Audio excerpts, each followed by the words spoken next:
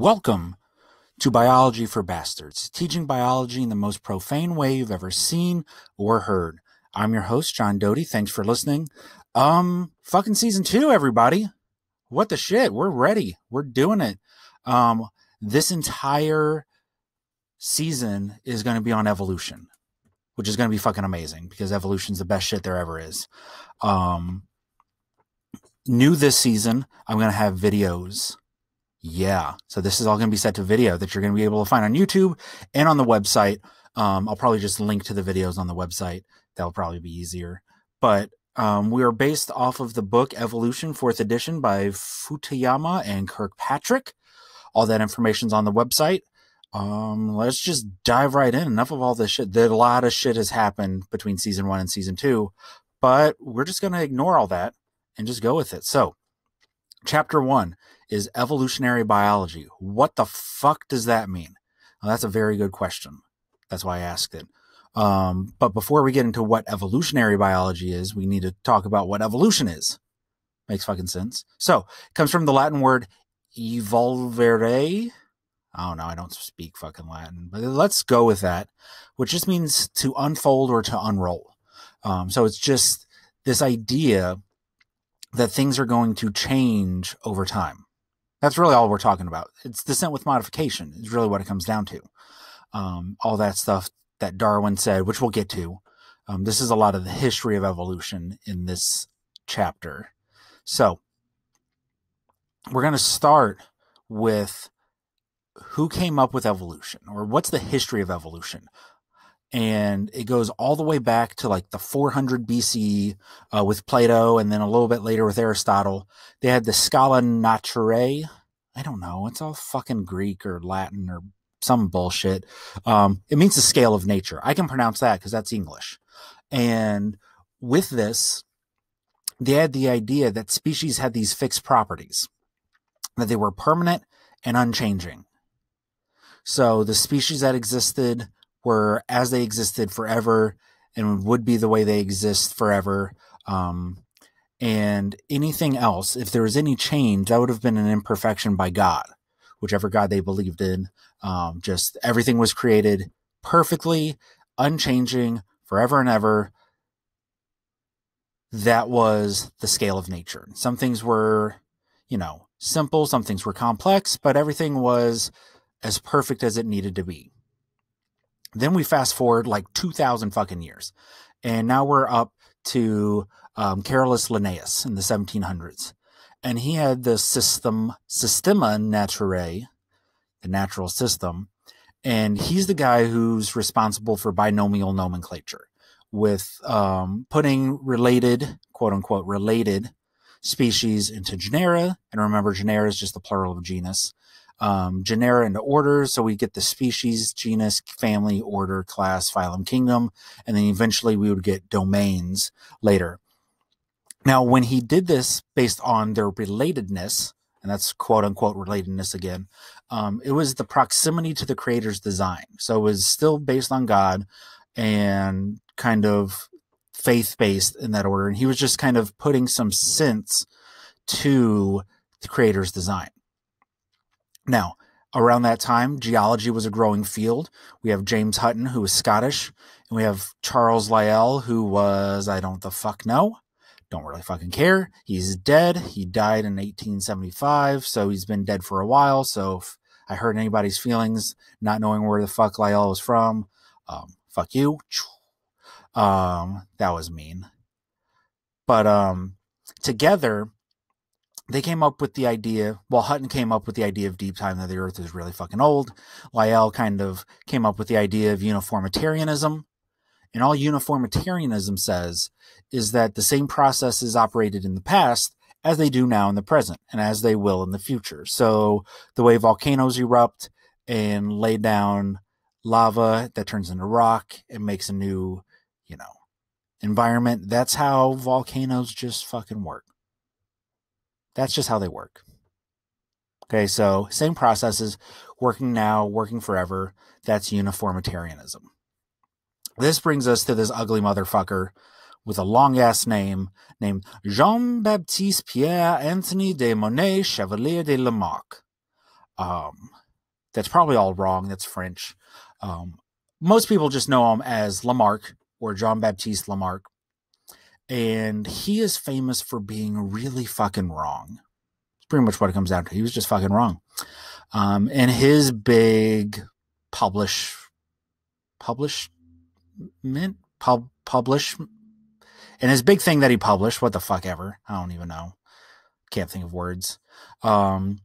He came up with this idea that came to be known as Lamarckism, which is the inheritance of acquired characteristics, saying that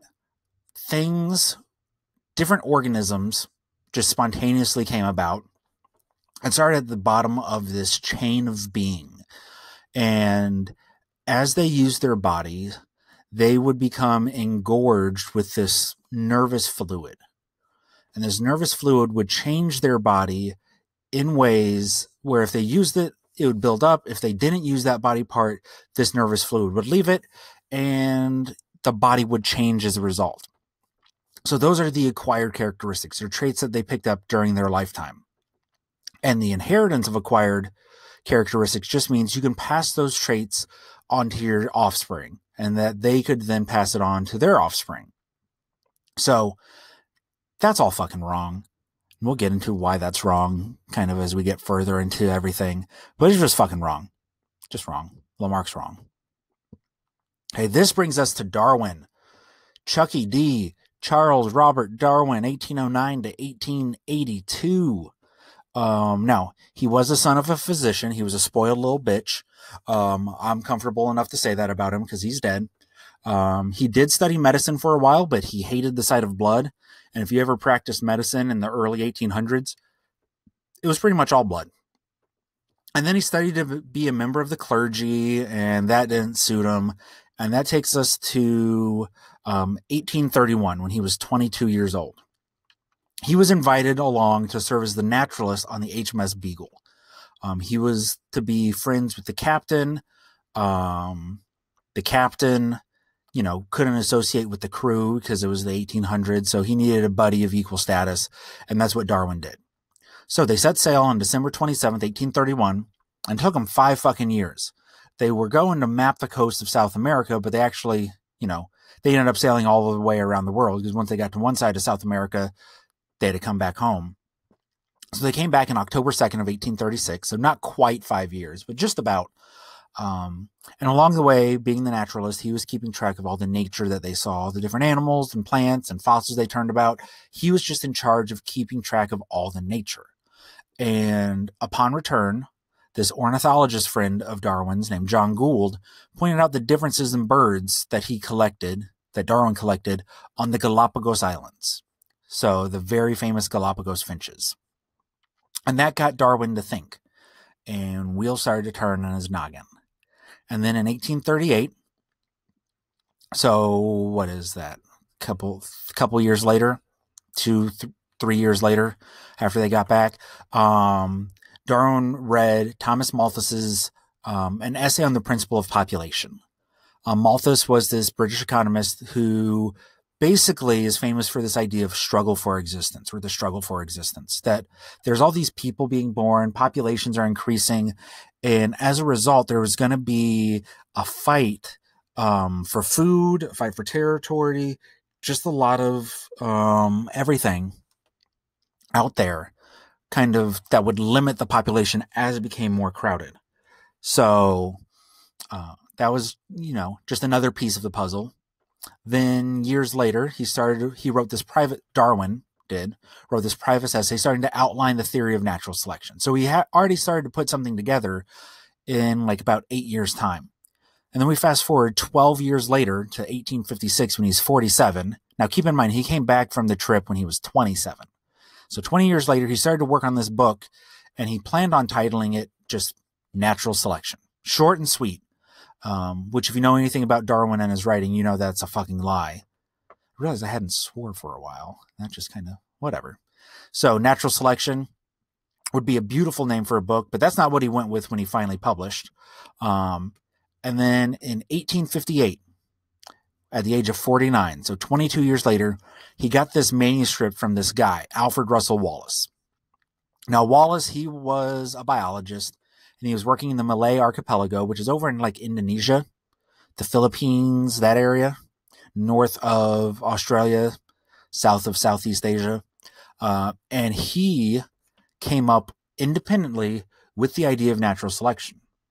The story says he had malaria, and during a fever dream, he was like struck with this inspiration that natural selection was a thing. And being a British gentleman in the mid 1800s, he wrote to Darwin because people knew Darwin was kind of toying around with this idea. Wrote him, basically said, "Hey, I just came up with this idea. People tell me you're coming up with something with it too. Maybe we should do something about it." So that leads to November 24th, 1859. Darwin, at the age of 50, published what was meant to be the abstract for the book Natural Selection that he was planning on writing. This abstract ended up being like almost 500 fucking pages long, and I made the reference that if he just titled the book Natural Selection, it would have been really funny knowing how he worked. Here's the full fucking title of The Origin of Species. On the origin of species by means of natural selection or the preservation of favored races in the struggle for life. That's the whole fucking title. There's a fucking comma in the title. It's a mouthful. On the origin of species by means of natural selection or the preservation of favored races in the struggle for life. If you don't take a breath before you say it and you're not ready, you will run out of breath by the time you finish the title. It's a long fucking title. But with it, that was the game-changing publishment. Is that a word? Publishment? Is that what I was trying to think of earlier? I don't fucking know. Whatever. Now, when it comes to Darwin's theory, there are two parts to it. There's descent with modification, and there's natural selection. So, that being said, it is a variational theory of change, which means the frequency of a variant form, so just the variation, is going to be increasing within the population from one generation to the next. This is in direct contrast with Lamarck's transformational theory, which is saying that individuals change. So it's the difference between saying with Lamarck that individuals are changing to just the frequency of this form is what's going to change. So that's the variational theory that Darwin was talking about. And Darwin's theory had 5 parts to it. The first one, very simple, characteristics of organisms change over time. That's all there is, just they will change. The second part is pretty much common descent, and just organisms share a common descent. They came from the same thing. Thirdly, gradualism is just that organisms change by small steps. So it's not this rapid, giant leap where like suddenly they have wings out of arms. That's not fucking how it works. That would be bullshit. It's just baby changes is how things change. The fourth part of his theory is that it's a populational change. It's not an individual change, but we already said that. That was the last fucking slide. Populational change is that evolution happens by changes in the frequency of the variant kinds, those variations, those various forms of individuals within a population. And then lastly, natural selection, which is accounting for all the presence of all the adaptations that exist within the population. So those are the 5 parts to Darwin's theory. We have change over time, common descent, gradualism, populational change, and then natural selection. Now, Darwin came up with all this shit on his own, kind of on his own, but in the 1850s and before, without any knowledge of genetics or anything like that. But we needed to understand genetics for people to kind of get on board, because the old idea on how things worked was this idea of a blending inheritance, where characteristics were inherited by fluids and offspring were going to be intermediate to the parents, which kind of makes sense. Like, you could see where they would come up with that. It's fucking wrong, but it kind of makes sense. Now, when the work of Gregor Mendel came about, which actually he published it in 1866, so around the time Darwin was doing all his stuff, like right after. But it went really pretty much unnoticed until 1900. By then, Darwin was dead and all that stuff. And if you don't understand the work of Mendel, he was the whole idea of particulate inheritance. So inheritance was transferred by particles, which pass unaltered from one generation to the next. And those particles we now know are genes found on chromosomes. But then they didn't have any sense of chromosomes and genes. He was the guy kind of coming up with the genes. Mendel was. But, yeah. Now, after Darwin, because I said Mendel's work got discovered in 1900, after Darwin had died, after all this stuff, Darwin's book on the Origin of Species by blah, blah, blah, blah, blah, blah, blah, blah, blah, blah, fucking long title. It's a really boring book if you've ever tried to read it. Commas for days. But after Darwin published his book, part of it was pretty much widely accepted right off the bat. And that was the descent with modification. That things came from common ancestors with a little bit of change. And when Darwin wrote it, he was talking about like all birds came from a common bird ancestor. And mammals may have came from a common mammalian ancestor. And all this. So he wasn't talking about like there was one organism and that turned into every type of organism there is today. He wasn't going that far, but he was saying that there was some sort of common ancestor in the past and that things changed from there. And that part was pretty much widely accepted right off the bat. Now, other people, the other part of his idea, natural selection, was rejected for nearly 60 years. And in that time, there were a bunch of other theories that kind of came about. There was neo-Lamarckism, all based on the inheritance of acquired characteristics. Going back to that, it was still fucking wrong. Okay. Then there was orthogenesis, which is a straight line evolution, where variation was directed towards a fixed goal. And it's kind of Lamarckian in a sense, where species were evolving in a predetermined direction, driven by this internal drive towards this fixed goal. And we know that's wrong. Okay. There was mutationist theories. So once genetics kind of started to get on board, and people started to understand genetics, they were saying that mutant forms were entirely new species. So there was no need for natural selection because you had these mutants that were popping up and they were doing their own thing.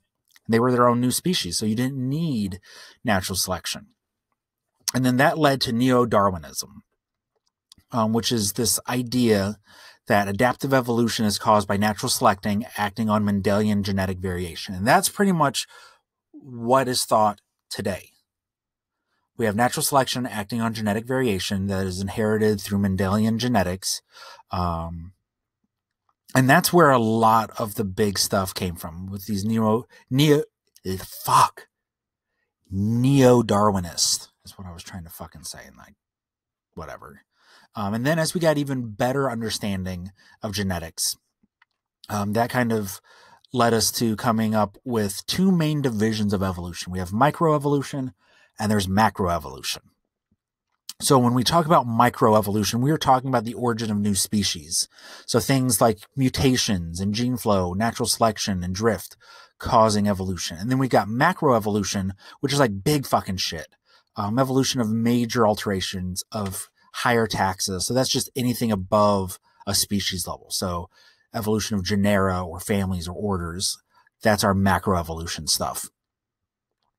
Now, there are some basic ideas to all of biological evolution, and we're going to get into some really complicated shit over the course of this season. So this is just shit that is like, well, day one, fundamental. Like, if you do not understand this, you're going to be fucking screwed later. So first up is that phenotype, your physical features and everything, how things are expressed, is distinct from genotype. Basic genetics. Second one is that acquired characteristics are not fucking inherited. It's not how it works. It's just not. Okay. Next one, that hereditary variations are based on particles, and those particles are your genes. Like I said, genes found on chromosomes. And then that the genetic variation that we see is based on random mutation. It is not mutation that has arisen by a need. So there's no like, well, gee, we really need something that can fly, so let's evolve wings. That's not, no, fuck you, wrong. It's just random ass mutations happening that just happen to play a role. So those are some basic fundamental principles when we start talking evolution. Okay, keep going on those. We add that evolution is the change in the population, not a fucking individual. Individuals do not fucking evolve. They just don't. Okay, but the population will. Kind of expanding on that, when we talk about the changes in allele frequencies within a population, they can be random changes and have things like drift or anything like that, or they can be non-random and have things like selection going on. So the changes can be random or they can be non-random. Both are totally fine. But natural selection is, even though that's the non-random changes in allele frequencies, it can account for both slight and great differences and can alter populations beyond the original range of variations. What that means is, say we've got a range of numbers 1 through 10, natural selection can make 11 possible or 12 possible. Just beyond the original range, by selecting for something, it can change that whole population to something that wasn't in existence at all before. Okay, a little bit more fundamental principles. Usually, populations are going to have a lot of genetic variation. If you just look at, and the bigger the population is, the more genetic variations there's going to be. And those little variations are going to help species evolve by offering more opportunities for higher fitness. Okay. Differences in the species have arisen and evolved by small steps. That's that gradualism that we talked about earlier. It's not these giant leaps from arms to wings in like 1 or 2 generations. It's a very slow, very long process to get these major differences. And then a species is a group where it's defined, and we'll get into this in a much later chapter about there's a bunch of different types of species or definitions of species. But the one that we're going to work with the most is that a species is a group of potentially interbreeding individuals that do not exchange genes with other such groups. So you kind of stick to themselves. And I think this is we're almost at the very end. So we're wrapping stuff up here soon. Couple more fundamental principles before we go. Speciation usually occurs by genetic differentiation in geographically isolated populations. Hopefully all those words make sense. If not, you can go back to season 1 and there's an episode, I don't remember which one, you can fucking find it on your own. But it's just geographically isolated just means they are physically separated from each other.